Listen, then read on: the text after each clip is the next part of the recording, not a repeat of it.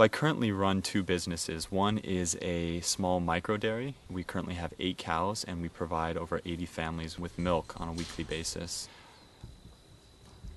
It's not always easy in life to know what direction or what path is yours. People spend a huge amount of time just worried that they're not doing what they're supposed to be doing. And I think meditation is what brings that all together. It helps you to focus your energy and to know what's yours versus what is being imposed upon you. I mean, especially in this world where there's so many things being imposed from the outside in. All these avenues telling you this is who you're supposed to be. So amongst all of that, how do you decide as an individual, this is what I want to do, this is what I want to devote my life to?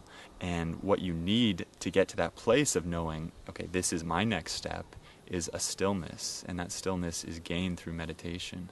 Otherwise, you're just a leaf in the wind, being blown from thing to thing, not really knowing, or not even having control of your life. Meditation gives you that solid center to come from. I meditate because I function better as a human being.